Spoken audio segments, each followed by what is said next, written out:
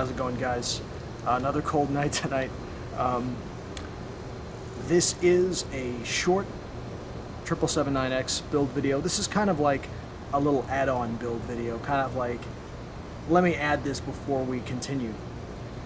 Right in front of me here, I have a 1/200 scale Boeing 777-200 freighter. Okay, that doesn't matter.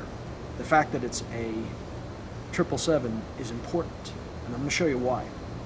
I'm going to show you in this video how it's very important to have scale models of the plane you're working on to help you when you're sanding different parts of the airplane, whether it's the nose section, tail section, engine nacelles, looking at the overall shape of an airplane. Right here I have a 737 MAX series, right here, model of that. So this is a very important thing. This is a great tool, and let me show you, let's get a little bit more into what I'm talking about here and how it's going to help you in your build.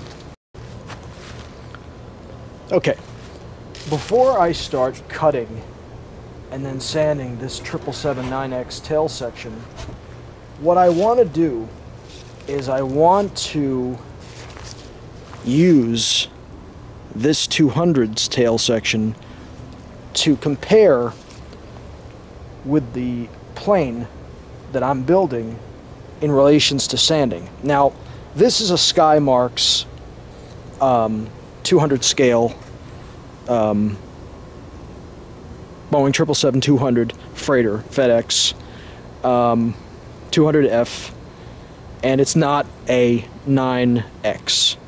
Currently, there is no 9X that you can buy as a model. Now, I have a guy in Malaysia who builds wooden one-offs for me, and he gets them. I probably get a plane from him every month of concept airliners, concept bombers, fighter jets.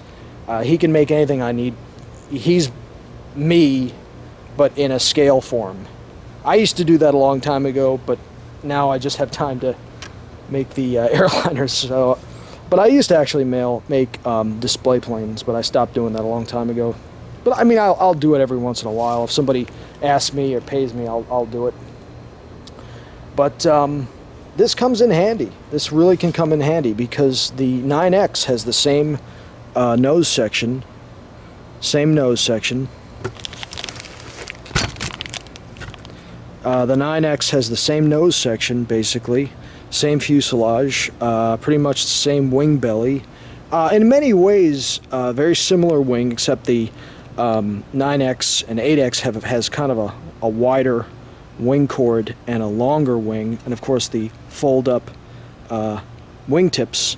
The tail section's a little bit different. The elevators are a little bit different, on a little bit longer on the 9X, but the tail is very similar. And the great thing about the British version, Worcester and Skymarks, is you can actually disassemble. We can disassemble the actual model. We can take it apart like so and disassemble it ever so slightly. See? And we have the tail section, and we can compare it when I'm actually sanding and shaping. I can compare it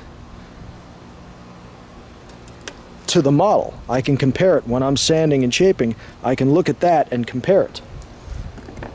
And that's very, I mean, it comes in really handy. Skymarks makes great 1/200 scale models, and Worcester in the UK makes them. And then right here I have a 737 MAX series. This is a MAX 8. Comes in really handy. What I'm building is the smaller MAX 7, which is right now almost ready to maiden. Boeing is almost done building the prototype of the MAX 7. So you got the winglets, you got the engine nacelles with the chevrons. Got that right. I'm not gonna call them teeth anymore, but that's just, I like to give things nicknames. So this comes in really handy. I use this extensively on the sanding and shaping of my my 737 MAX. And the funny thing is, one of my good buddies on here on YouTube, Angel Redding in the United Kingdom. Hello there, good sir, Mr. Redding. And he's building a marvelous, beautiful de Havilland Heron, all out of balsa. I mean, it's just, oh my God, it's beautiful. Beautiful airplane. He's doing some good work. But he mentioned an airplane, the Avro York. He mentioned the Avro York, and I have one. I also have the Lancastrian as well. This is a Corgi. This is a BOAC Avro York. It has the wings and Merlin engines of the Lancaster, tail section of the Lancaster, except it's got the third tail in there. Beefier fuselage, basically. But Angel Redding mentioned this plane, and I have one. And I have the Lancaster, I have the Lincoln, I have the Halifax, I have, my God, I have the Manchester, I have, I even have the Hampstead, I have the Bombay, I've got them all. I literally have every single model. No, I have almost every fighter jet, bomber, airliner known to man that's ever been built in model form. I really do. Let me show you one of my small collections I have in my office. All filled in these bins are all different sized scale aircraft, little models, things like that. So that way, if I need to, I can pull out a bin and basically have whatever I need inside, and basically each one of these has, you know, 20, 30 little models inside, and I have, this is 1/10 of my bin collection. So that way, basically, if a customer says I want A, B, or C, I can walk into this office closet or my storage space closet, you know, my storage space garage, and I can pull out whatever I need. So basically, to end this video, this quick little add-on video to the 777-9X build, when you're sanding and shaping your RC airplane, fighter jet, bomber, it's good to have a model, an actual scale model of the plane you're working on, or something close to it.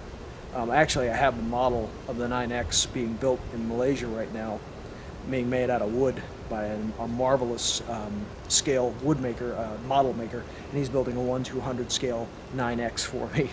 But this 200 freighter will have to do, and it's perfect. It's fine. The shapes and designs of the 9X are not that much different from the standard 200 and 300 of the 777 series. But all of these models and the close to 1,000 I have come in incredibly handy when I scratch build an airplane, spaceship, fighter jet, whatever. These come in incredibly handy. Go on eBay, go on Amazon, go on to different sites all over the place, and you'll find these scale models, and I'm telling you, they're an invaluable aid to help me scratch build, and they're relatively inexpensive. This cost about shipped $25 shipped. This 200 scale Skymarks 777-200 freighter. It's about like 25 bucks shipped. This 8 series, this Max 8 737 was maybe 20 bucks. This Corgi, oh man, I bought this a while back. I can't tell you how much this cost. This was like a collector series of Corgi. It came in a big blue box. So those of you, my British Corgi collectors, you might remember how much, this is like 50, 60 bucks US. I know that the Lancastrian was pretty expensive. But again, when I choose someday to build the Avro York, I got one. I got a model right here, a scale model of it, and I can use this to help me build. These are invaluable. these really are invaluable to any build. And I'm going to use this 777 until I get my big, until I get my wooden hand-carved 9X in from Malaysia. I'm going to use this, and it's fine. When I sand the nose section, I'll be looking at that, and that's going to help me as a sanding guide. These are invaluable. Big tip, what I'm giving you. I'm giving you a big nugget of gold. Trust me, buy yourself scale models and use them in your build to help you with sanding and shaping. You can't lose. This is DemonDriver. Stay warm. Get warm, because I'm freezing my ass off. I got to get some warmth, or I'm gonna pass out. My mouth is malfunctioning here. But God bless, guys, and let's keep building.